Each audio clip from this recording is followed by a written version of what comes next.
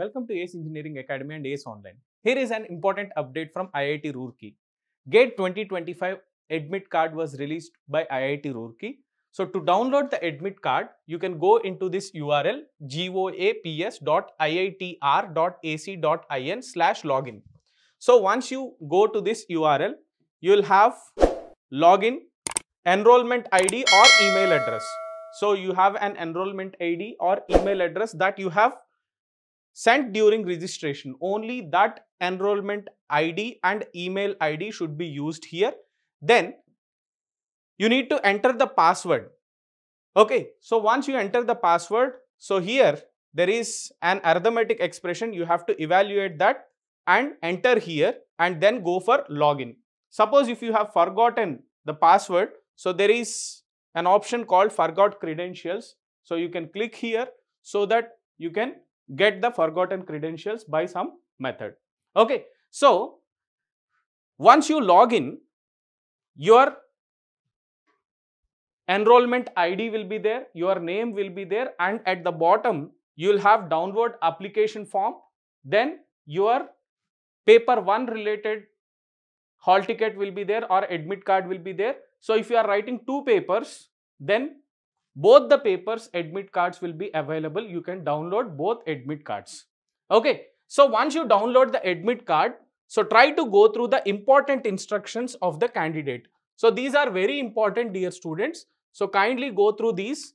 Before going to the GATE examination, you have to carry physical copy of this GATE admit card. That is what he has mentioned here in the first point. An electronic copy of the admit card is not acceptable. A printed copy of the admit card must be presented for verification along with original valid photo identification document submitted at the time of application.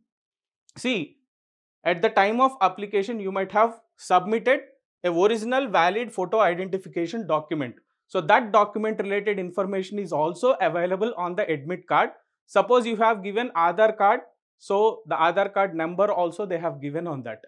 Okay, so kindly go through that instruction. So in case the quality photograph of the identification document is poor, the candidate must bring an additional recent valid photo ID.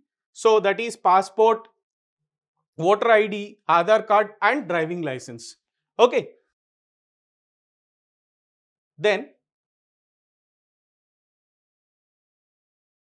to facilitate the identity verification by the examination center personnel, candidates must report to the examination venue at least 90 minutes before the scheduled commencement of the examination. Candidates will not be allowed to log in 30 minutes after the start of examination. So these are the instructions, dear students, first and second points. Next one, candidates will be permitted to occupy their seats before the scheduled start of examination. Candidates can log in and start reading the instructions 20 minutes before the start of the examination. Then during the examination, a virtual scientific calculator will be available on the candidate's computer. Okay. Then personal calculators, mobile phones, watches of any kind or any other electronic devices are prohibited inside the examination center. Charts, tables, papers, books, sheets, heavy ornaments are also not allowed inside the test centers. Okay. A scribble pad will be provided for rough work. So scribble pad will be provided for rough work. Candidates must write their name and registration number on the scribble pad before using it. A candidate can possess only one scribble pad at any point of time. If the scribble pad gets filled, candidates can ask for another scribble pad after returning the previous one to the invigilator. A scribble pad once surrendered will not be returned to the candidate. Okay, so try to see this one. At the end of the examination, the scribble pad in position of the candidate must be returned to the invigilator. Okay, so the scribble pad should be returned to the invigilator after the examination. Then candidates must bring their own pen and pencil. Candidates are also allowed to bring a transparent water bottle. Okay, you can carry a transparent water bottle. Candidates are not allowed to bring any items other than those mentioned above. Examination center personnel are not responsible for the safety of the candidate's personal belongings. Candidates in possession of prohibited items will be deregistered, debarred from the examination. and may also be banned from appearing in the future GATE examination. Okay, so try to be very careful, dear students. Candidates will not be allowed to leave the examination hall before the end of the examination. Impersonation and violation of the above guidelines or the code of conduct as given in the information brochure will lead to cancellation of candidature and attract penal action. So PWD candidates may bring their assistive devices, if any, and show them to the examination center personnel for scrutiny. Okay, PWD candidates will have been granted 1 hour compensatory time in GATE 2025 examination, are allowed to leave the examination hall after 12:30 p.m.